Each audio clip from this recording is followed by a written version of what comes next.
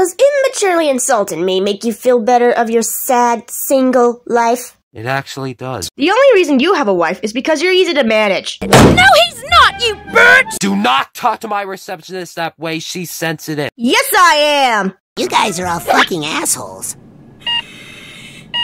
Oh, shut up, kid. You're the first one to notice this.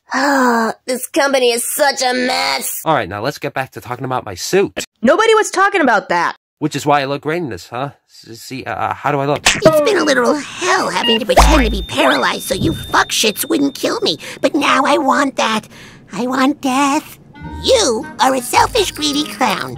And I'm a kid. We're supposed to like clowns. Even the creepy... Hey now, that's not very... I wanted to hear from a spineless jackass. I'd rip out your spine and ask you some shit. That's my husband you're talking to!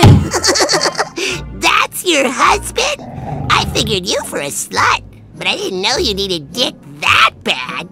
And you? What? What about me? Nothing. I don't talk to dogs. I'm a cat person.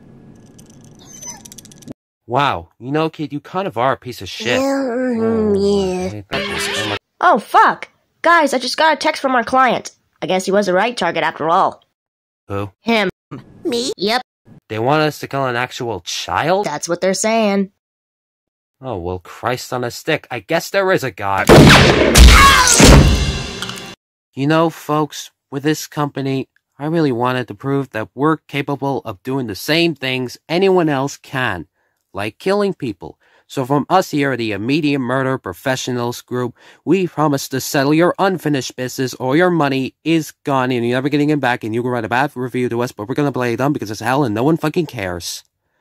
You know, even though this kid was a target, he's still a child.